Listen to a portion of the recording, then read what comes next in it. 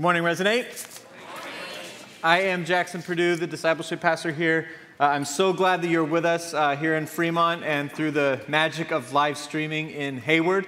We are continuing our series today, By Faith, where we're looking at what does it look like for us to have faith, to live a life by faith. You see that phrase all over the Bible. What does it look like for us today? And as we look today at Scripture, I want us to think about what it looks like to have everyday faith, consistent faith, and the kind of faith that we admire in other people. Like, I wonder if you have ever met somebody whose relationship with God seems so powerful, so vibrant. Like, you meet them and it seems like they have this reverence for God and this great affection and intimacy with Him that you're almost jealous of. Like, why can't it be like that between me and God? Like, it seems like they pray a lot and Bible verses just come out of their mouth and they're not being fake. It's like they genuinely really like God and are really different because of their relationship with Him. And you see people like that, and I don't know about you, but I occasionally meet people, I'm like, man, why can't it be like that for me, with me and God? And for some of us, our relationship with God feels, besides feeling dry at times, sometimes it feels kind of like just very up and down. Kind of like trying to lose weight, right? If you've been around Resonate for, I want to give a long time frame, but essentially any length of time, you've seen that my weight goes up and down a lot. You don't even have to pay that close of attention. I have like a few different sizes of jeans and a few different sizes of shirts that I just keep all at the ready. Depending on the time of year, I'll put on whatever fits the least bad at that time, right? So that goes up and down for many of us. That's what it feels like to have a relationship with God. Sometimes it feels like we're doing great. Other times we're not. And how can we stop this, like this yo-yo of, man, sometimes I feel close to God, other times I don't. And there's always going to be variation. But how can we stop like taking breaks from God or taking breaks from church? And how can we just consistently live a life of everyday faith that can be this kind of vibrant faith we see in other people? That's what we're going to try to get some help with today. As we look into God's Word, we're going to look at a really peculiar man in the Bible today. And so if you've got a Bible, would you pull it out? If you don't have one, our ushers would be very happy to give you one for you to use today, and then you can take it home with you if you want to. So we're going to be looking in Genesis and in Hebrews today. So in the Bibles, turn to Hebrews chapter 11. In the Bibles that are getting passed out to you, it's page 1007. But I'm going to read two passages. I'm going to read first Genesis 5, which tells us about this guy named Enoch. And then I'm going to read Hebrews 11, which refers to Enoch, right, and his life. And so if you stand for the reading of God's Word, out of reverence for God's Word, that would be great. And I'm going to read Genesis. That'll be up on the screens. And then you should be in Hebrews, as we will then look to Hebrews to see it shed light. And so this is the Word of God. When Enoch had lived 65 years, he fathered Methuselah. Enoch walked with God after he fathered Methuselah 300 years and had other sons and daughters. Thus, all the days of Enoch were 365 years. Enoch walked with God, and he was not, for God took him. Then we move to Hebrews. By faith, Enoch was taken up so that he should not see death, and he was not found, because God had taken him. Now, before he was taken, he was commended as having pleased God. And without faith, it is impossible to please him, for whoever would draw near to God must believe that he exists and that he rewards those who seek him. This is the word of God for today. All God's people said, amen. Go ahead and have a seat. Thank you for standing. So here we see this man Enoch. He lives a very long, righteous, faithful life. And he wasn't perfect, of course. Only Jesus was perfect. But he was faithful and obedient throughout his pretty long life. He pleased God. And God actually just took him up. He didn't experience death. And in Hebrews it says that we must believe that God draws near, that God exists, and he rewards those who seek him. And so how can we have the kind of faith like Enoch had, where we're pleasing God, we're drawing near to God, that we're seeking him throughout our lives, instead of this yo-yo up and down that so many of us experience, where we take breaks. And so we're first asked this question, if that's what we're trying to get: why don't we consistently walk with God? The first reason we don't consistently walk with God is that we put our feelings over faith. Now, the Bible says Enoch lives a few hundred years, and Genesis 5:24, it says that he walked with God. And that phrase, my walk with God, it's a phrase that Christians use a lot. We kind of use it to just mean our relationship with God. But in the Bible, it has a much deeper, richer, stronger meaning. Walking with God in the Bible is a phrase that communicates the most intimate, the most connected personal communion with God, as if you're walking alongside him. And we see in Enoch's life, he has this intimate, personal communion with God throughout the course of his life, this long life of faith and obedience. And in the Bible, you don't see that very much. In life, you don't see that very much. But in the Bible, it's like this guy started really well, and if you read through the Old Testament, the books, especially Kings and Chronicles, you'll see these kings, and it's like they love God and everything was great, and then all of a sudden they just abandon God. Or they start their life and they don't want anything to do with God, and then they turn to God. But we rarely see somebody who's consistently walking with God the whole time. And the truth about us is, we're up and down, we're sinners, we mess up, we make mistakes, we have stories in our past we hope nobody ever finds out about, but God knows about, and he died for, and he invites us into his family. It's like wherever we are now, we could actually walk with faith throughout the rest of our lives from here forward. That doesn't mean we become sinless. It doesn't mean we never mess up. It doesn't mean we ever don't feel far away from God, but we can have consistent faith.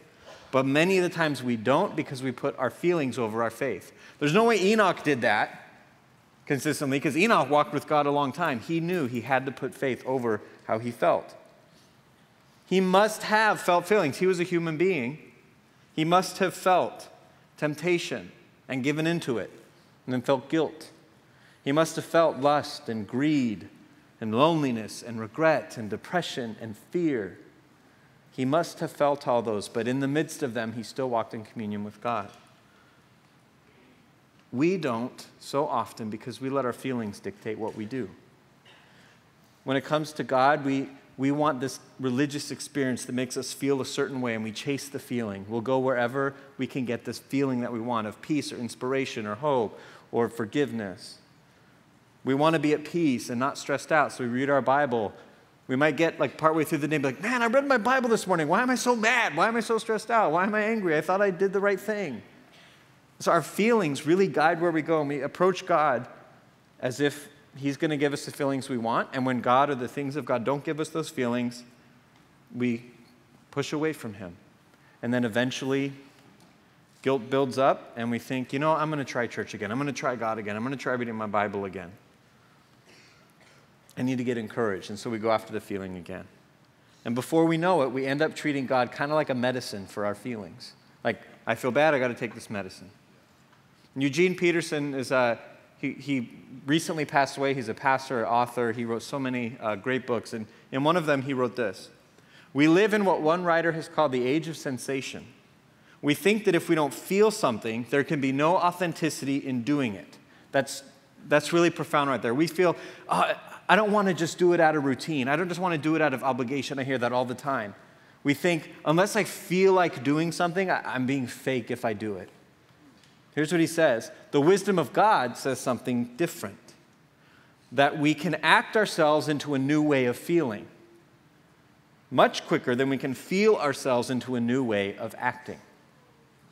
Worship is an act that develops feelings for God, not a feeling for God that's expressed in an act of worship. When we obey the command to praise God in worship, our deep, essential need to be in relationship with God is nurtured.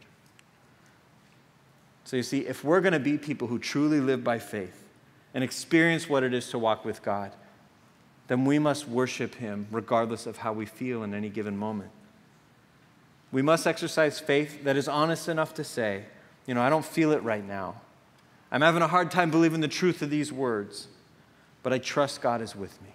I'm just going to trust that God is true to what he says. We got to have faith that says, I want to please God. I want to walk with him. And so that's what I'm going to do, even if it doesn't feel great right now. So a good question to ask yourself is, how much do my feelings or my pursuit of just feeling the way I want, how much does that help or hinder my relationship with God? This is tough because we're so focused on instant gratification, which is the next reason we don't consistently walk with God, is that we put diversion over discipline. Our quest to feel good, it causes us to live lives of diversion. We go for short-term gratification over the bigger picture all the time. We want to be entertained constantly. This week I was working on the sermon at a coffee shop, and I was sitting at the table, and I just put my head up for a moment, and I looked and I noticed there's a long line. And my immediate thought was, I'm so glad I didn't have to stand in that line. And then after that, I noticed every single person in the line, there were like 10 people in the line. Every single one of them had their phone out and was looking at their phone. And I judged them for their need for diversion. I wrote this point down. And then I thought, I actually order my stuff before I get to the coffee shop so I don't have to stand in line.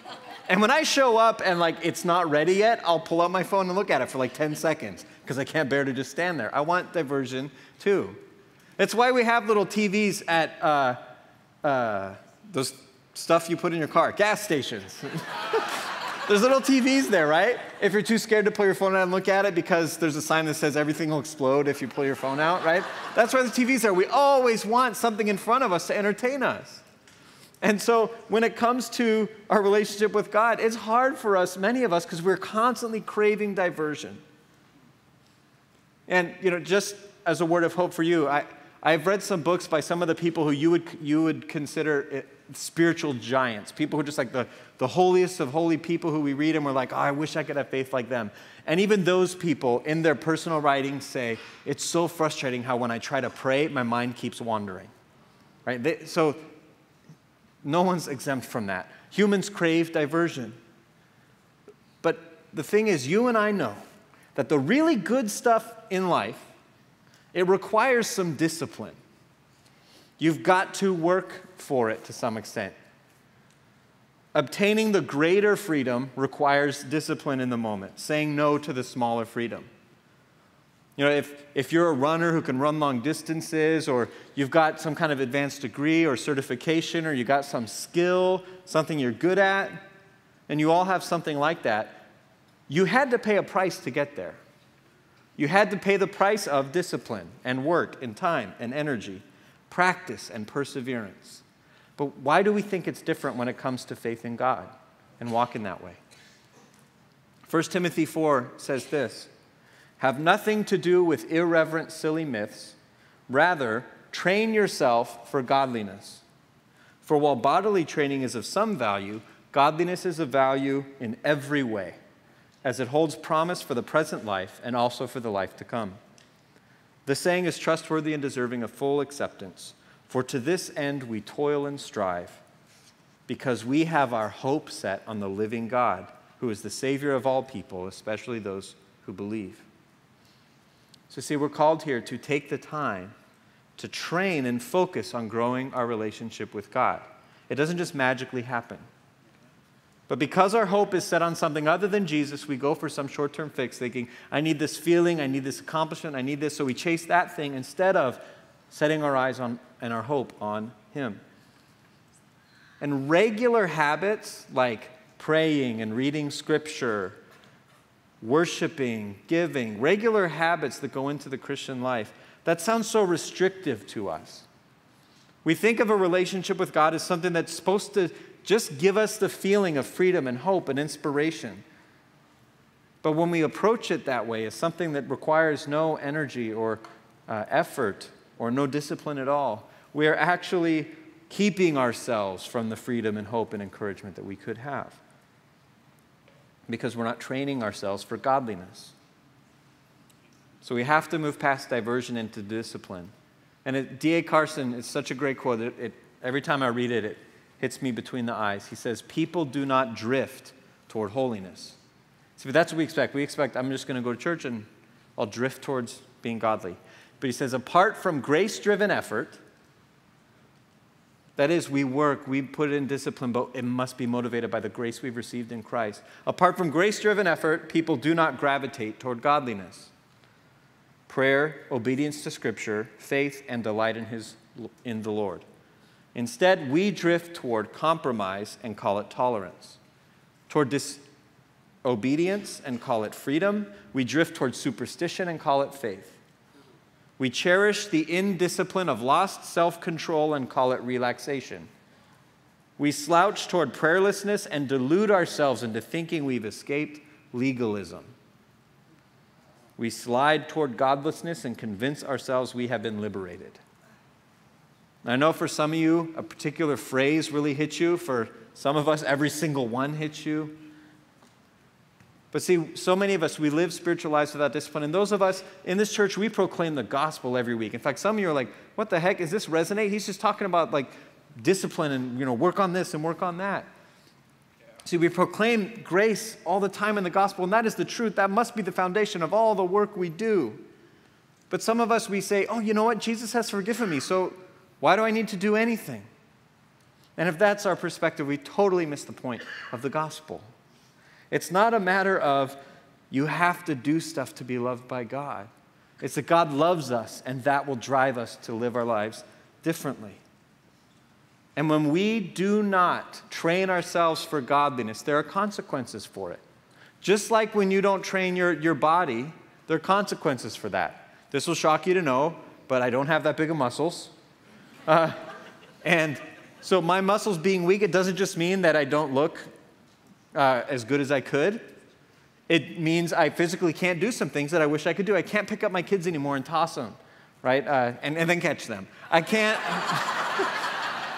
I can't help like lifting things. I can't help, there's certain things I can't do that other people can do, and that's a consequence of me not training my body. But when it comes to training our faith, many of us don't do that. And neglecting your faith and your growth towards God, it means that you won't have that muscle to use when you need to do some heavy lifting. And this is why we yo-yo. It's like I tell my kids, if you don't brush your teeth, the problem is not that you get in trouble. If you trick me into thinking that you brushed your teeth and you didn't, the worst thing is you're going to have bad breath, and worse than that is you're going to have cavities, which costs me a ton of money. I say, not brushing your teeth, there's bigger problems than just, oh no, I'm not going to get in trouble. So when it comes to our faith, many of us, we've got spiritual bad breath, but we got spiritual cavities. And hard times hit. And God feels far away, and he feels like we can't connect to him. And we wonder why. We think we're free because we don't have to do stuff to make God love us. We don't have to do things like pray or read the Bible. We pride ourselves on not being legalists who don't have to pray and read the Bible to be loved by God. But in fact, we make ourselves weak when we pursue diversion instead of training ourselves and doing these things. We eat sugary spiritual snacks. We pursue our short-term comfort because we want to make ourselves happy. And in so doing, we actually rob ourselves of the greater happiness we could have. And so this is probably this next reason we don't consistently walk with God is probably really the root reason we don't. Is that we live to please people over pleasing God.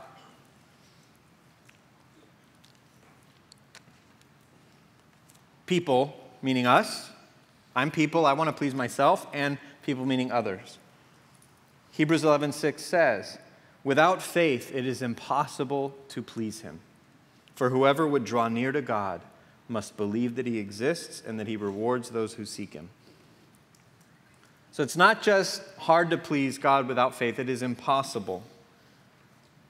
And again, sometimes as people who believe and proclaim the gospel, we can think, There's no point in trying to please God. I can't please him. I'm a sinner. Jesus pleased him perfectly on my behalf, and I trust in him. And yes, that is true. But if you understand what it means that Jesus lived the perfect life that you and I couldn't live, we wouldn't say, doesn't matter if I please God or not. We would say, I want to please God. Because look at what he's done for me. That would be the heart that we have. But instead, many of us, we give ourselves permission to sin, permission to neglect God. Because we say we're covered by grace. But if that's the way we approach God, we do not understand the grace we claim to believe in the first place. How much more do you want to please somebody who loves you even when you disappoint them? That is what our relationship with God could be like. And so because we want to please ourselves, we think about pleasing ourselves instead of pleasing God. But we also think about pleasing others. And it's really automatic for many of us. We feel the pressure to live up to what other people expect us to do. Enoch, he didn't over the course of his life. We learn in other parts of the Bible that Enoch actually, he spoke out to other people about, turn to God, the way you're living isn't right. I'm not saying we don't need to, it depends on what God wants us to do, but Enoch didn't live to please people, he lived to please God. And Jesus, in living the perfect life that you and I get the credit for living if we trust him, he displeased many people. That's why he went to the cross. He lived only to please the Father. That's why he went to the cross. But you and I, how much do we organize our lives around making other people happier, meeting their expectations of us? Without thinking, we prioritize pleasing people instead of God. We don't realize we're doing it. And so these are the cycles that we find ourselves in. It's the natural bent of our heart to live by feelings, chasing feelings over faith, by diverting ourselves instead of disciplining ourselves and training, and by trying to please people over pleasing God. We live that way, and that gets in the way. That prevents us from a consistent, not just consistent, boring, but a consistent, vibrant relationship with God, a consistent, vibrant faith. This intimacy, this connection with God that we could have that's available to us because he makes himself available to us. And this sermon is not just bad news. Hey, here's the stuff you do wrong, get it right. It's not saying be like Enoch. He lived way longer than you're going to. He kept it together. Why can't you? That is not the point here. The good news is that we don't look at Enoch and have to emulate him. The good news is that Enoch points us to the only one who ever walked completely perfectly and the one who wants to save us. He points to someone greater. Jesus, who walked perfectly with the Father, who did everything the Father wanted. And because of Jesus, you and I are not saved by how disciplined or diligent we are in our walk with God. We're saved completely by his work. He accomplished your salvation on the cross and through his life. And so the message is not, we must walk with God. It's we get to walk with God. That our sin, the gap between us and God, has been overcome by Jesus' work, and we can walk in that. The Father sent the Son to perfectly walk so we could imperfectly walk behind him. But we so often squander the freedom that he offers us and we settle for less. So how can we move towards this different kind of relationship with God? How can we move past discipline into this loving, vibrant relationship with him? And this is where we're going to get super practical. First is this: commit to train. In 1 Peter, as we read, it says, train yourself for godliness. For while bodily training is of some value, training in godliness is of value in every way, as it holds promise for the present life and also the life to come. And training is another word for discipline.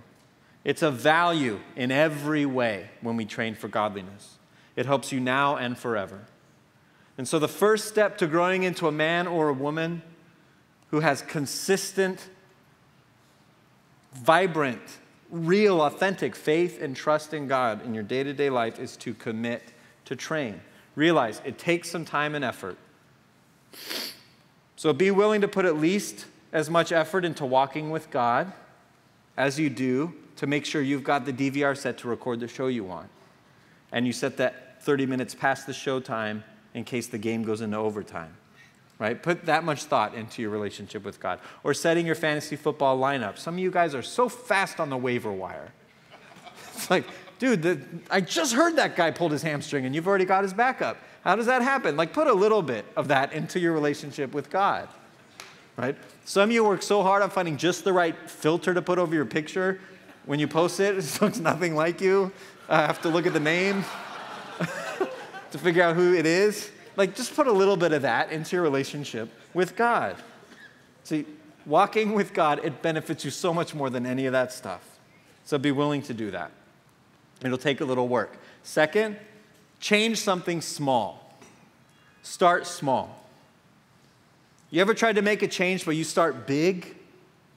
Some of you, you know what it's like. You get a gym membership.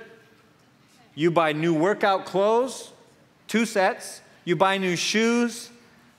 You get new headphones that won't fall out when you're moving around and won't electrocute you when you start sweating. You get a workout plan set up just perfectly. And then June happens, and you don't even remember what gym you joined, right? And some of you, when it comes to God, it's the same thing. I'm going to get right with God now. You get a new journal. You get your Bible. You find it, and you say, all right, get a new coffee mug, some really nice coffee. Say, I'm just going to spend time with the Lord every morning. And you have 10 journals at your house with 5 pages of writing in them, right?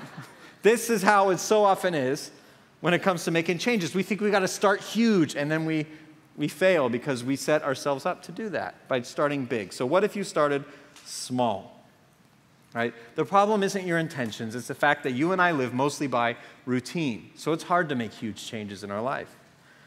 Most of what you do throughout the day, you do by habit. Many of you know what it's like to drive out of your house, get halfway to work and realize it's Saturday and you're actually supposed to be going somewhere else.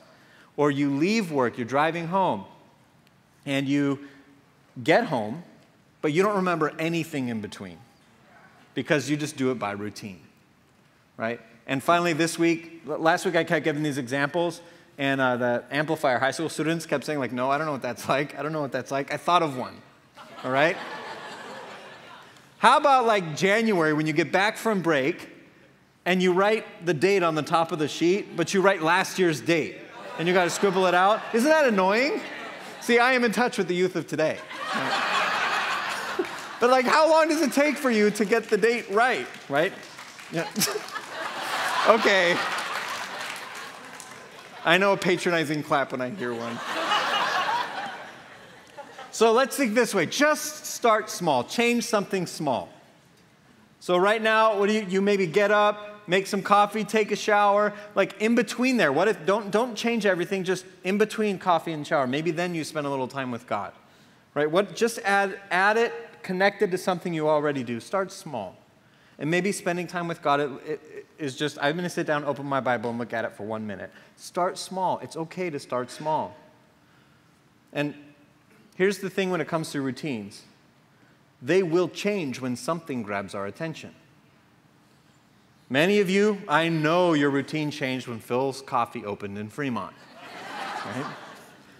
Or you meet someone, and they like you, and you like them. Your routine all of a sudden changes. You pay more attention to what you're doing, where they are, make sure, not stalking them, but just make sure you're around them and know what's going on. Right? You put more thought. So our hearts really dictate what our routines are in many ways. And the way for us to grow into consistent people of faith is for our hearts to change before our routines change. And that starts with God reaching into your heart and awakening you, giving you a hunger for Him. And if you feel that, if you feel this desire, I want to have a vibrant relationship with God. I want to know Him. I want to be close to Him. That desire in your heart is evidence that God has reached into your heart and is pulling you towards Him. Don't resist Him. It's evidence that He wants you to know Him. It is God's work, and it continues as you pray, as you make little changes, so that you find yourself not just walking on your own, occasionally calling God for an assist, but you find yourself walking with God. You can get there. And if you're wondering, what is the most significant small change I can make? And it is, spend time every day with Jesus. This is the worst kept secret in Christianity. It's the thing that you always hear when you first become a Christian. Spend time with God, read your Bible and pray. But here's the thing. 75%, and I'm probably being generous, 75% of the people at Resonate who call themselves Christian don't do this more days than they do. We don't spend time with God, even though we say it's the most important thing. Just add spending time with God into your day. It will make a huge difference. That's why the summer growth thing, we're giving you this brochure that tells you, here's how to spend some time with God. Here's a gospel motive for doing it. Here's how you do it. Just really practical stuff. So take that step. Make that little change. And the way we'll make that change is, and really the only way we'll do it successfully, is if we cling to Jesus. Because some of you are thinking, I don't need this sermon because I already spend time reading and praying every day. But here's the thing. Our affection for God is never sufficient. It's never where it could be. Because the more you see God for who He is, the more you realize growing in faith is not about becoming someone who doesn't really need God as much. It's more about realizing how moment to moment you need Him desperately. So you never graduate from your need to cling to Jesus. We always do. And whether our faith is strong or weak, whether our faith is consistent or not, we need to cling to Jesus each moment, especially when we feel like we don't need to. See, we waver, but Jesus never does. He is a rock. In Hebrews 12, the first few verses sum this up. They say, therefore, since we are surrounded by so great a cloud of witnesses, this is referring to all the people we read about in Hebrews 11. Let us also lay aside every weight and sin which clings so closely, and let us run with endurance the race that is set before us, looking to Jesus, the founder and perfecter of our faith, who for the joy that was set before Him endured the cross, despising its shame, and is seated at the right hand of the throne of God. Consider Him who endured from sinners such hostility against Himself, so that you may not grow weary or faint-hearted. See, this is the therefore God gives us after telling us about all these people who have faith in Hebrews. He says, lay aside the things that hinder you from following Jesus. The sin that clings so closely, don't cling to that. Cling to Him instead. Lay aside the stuff that gets in the way. Run with endurance the race set before you.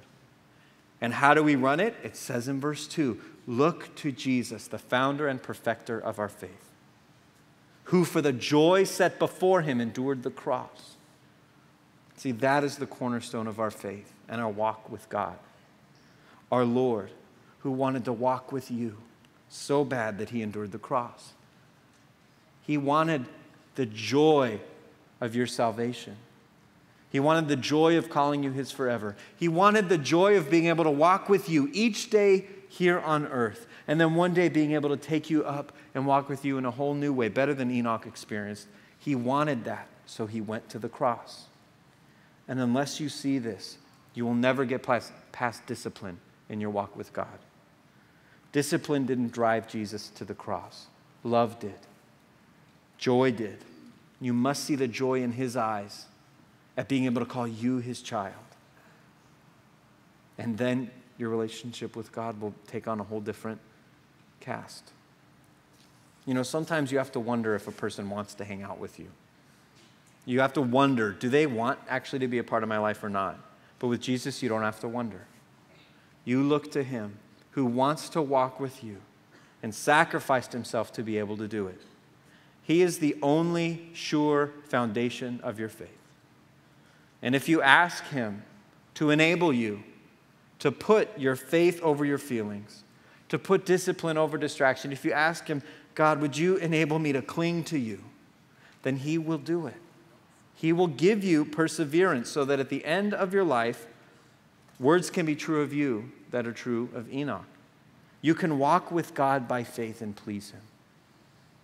And then one day when you pass over into eternity, you will change the pace of your walk, but you won't change your company. You will finally meet Him with whom you've been walking side by side. You will meet Him face to face. Draw near to God, He'll draw near to you. This is possible for you. It's not just for special people. It's possible for regular people like you and me. We can have a vibrant, persevering life of faith that pleases God if we cling to Jesus. Let's pray. Lord, I thank you for the good news that though we are sinful people who will pull away from you, you seek us out, you chase us down, that you love us despite our inconsistency. And God, I pray, would you open the eyes of everyone here? Open our eyes to see you for who you are. God, help us see the surpassing worth of knowing you. And God, would you enable us to trust you no matter how we feel? Lord, would we see the joy in your eyes as you went to the cross for us? And God, would we see the gospel for what it is? Would we take your unconditional love for us, not as a license to sin, God, but as a irresistible pull to be with you? So God, would you, every person, God, every one of us, would you enable us to see you through our ups and downs and to cling to you, to experience your forgiveness and the great joy we could have at walking with you each day. In Christ's name we pray. Amen.